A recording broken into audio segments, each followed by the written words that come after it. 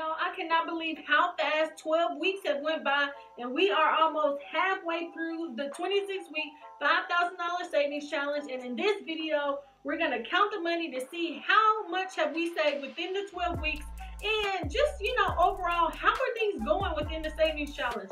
Drop a money bag emoji in the comments if you are in the savings challenge or you just saving money in general. Let's get into it. Hey everybody, I'm Tasha from the Major Change Group, where we believe small changes can create big results. And if this is your first time on the channel, welcome. We talk about credit, budgeting, and student loans. Y'all, I cannot believe that we are 12 weeks in to the savings challenge and the money is stacking up pretty quickly. And we are almost there to the $5,000 savings challenge. But you guys know that we're not just going to be saving $5,000 for 6 months. We're gonna really be saving $10,000 for the whole year. But we want to start with 6 months first, and then we're gonna keep on going. But I am so excited, and in today's video, we're gonna count up the money to see how far we've gotten. Has it been easy? I'm not gonna say that it's just been totally easy doing the savings challenge, but as the 12 weeks has progressed, it does get a little bit better.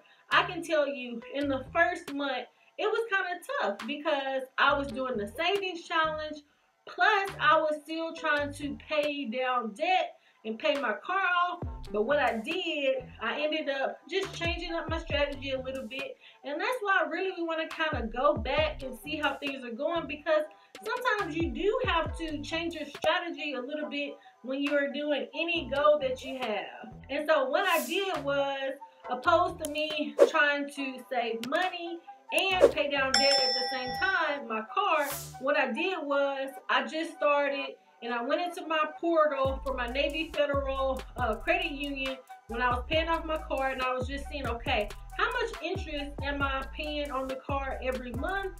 And so I ended up just making those payments opposed to trying to make larger payments on it. And then that was taking money away from the savings challenge.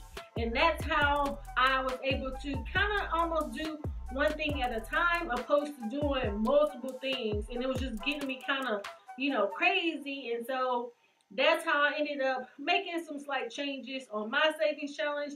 But you guys will have to let me know how your savings challenge has been going.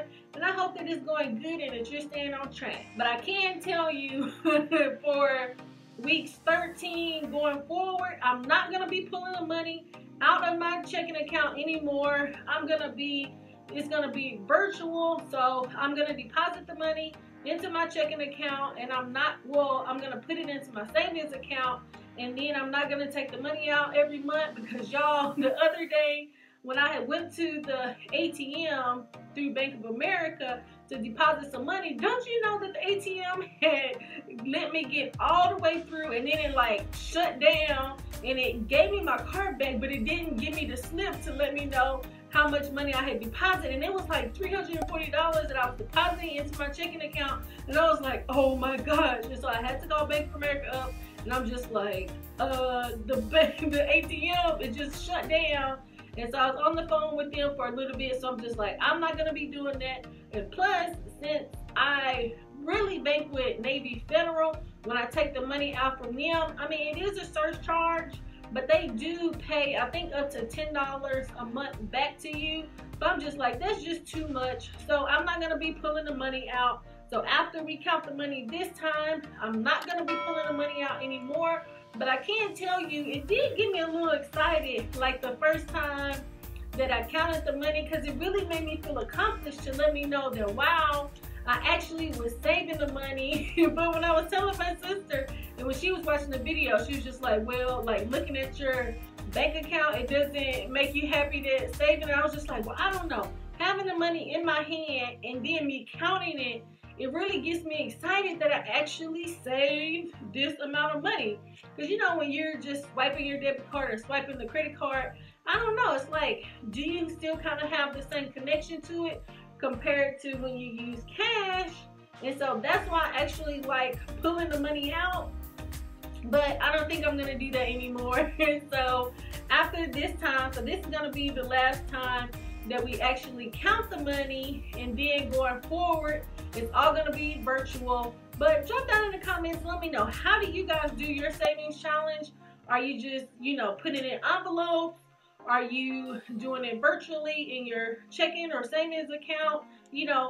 Help me to let me figure out how it'll be easier for me. But I actually think that I'm just gonna do it virtually from now. So now what we're gonna do is we're gonna go over to my desk and we're gonna count the money out. All right, let's go. Okay, now we're over to my desk and we have month 1 and month 2.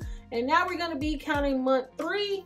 So for the first month, we got 1, 2, 3, 4. And so actually saved a total of $725. And for month 2, 5, 6, 7, 8, actually saved a total of $780. And now we're gonna get into month 3.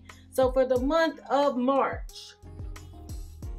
And so now I have my week 9 and I saved $240, which was actually an additional $15. So 20, 40, 60, 81, 20, 40, 60, 82, 40. So that's $240 for week 9.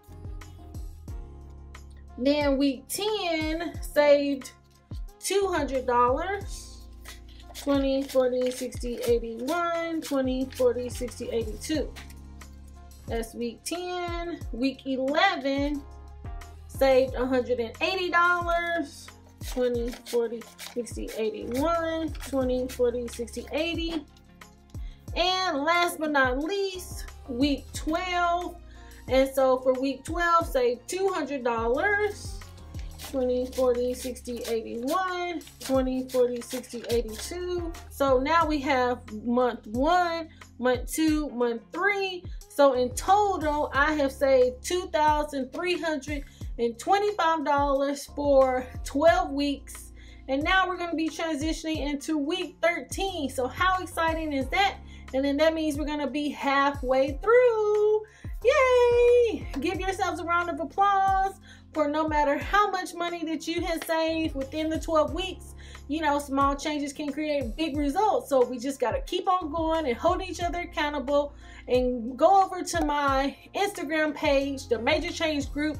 And I like to put updates over there too. Y'all, I'm so excited. We're moving into week 13. Y'all, halfway there. And so for week 13, we're going to be saving $190. Yay!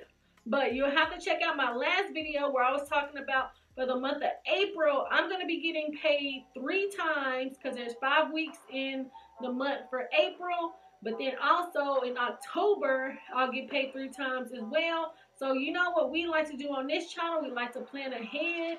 So for the month of April, I'm going to try to save a little bit more, or I might even put the money down, an extra payment on my car.